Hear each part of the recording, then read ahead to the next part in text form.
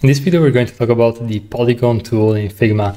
So in order to access it, it's very easy. Simply go on the top left menu and click on the Polygon tool.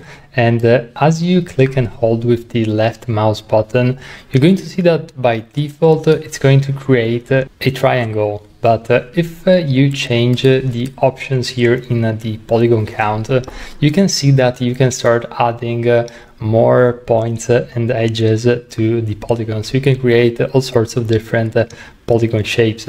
Now, as the other tools and shapes, the same rules pretty much apply. There's just two things that you want to keep in mind. First of all, there's the radius option right here. And there's also another option which allows you to change the count of the edges and points of the polygon, which you can access directly from here. So you can make it more visual all the way to making it pretty much a full ellipse.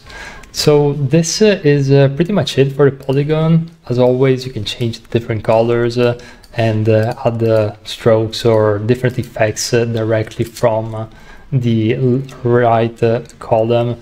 And yeah, pretty much all the rest is going to be the same. So very quick lesson how to create a polygon in Figma.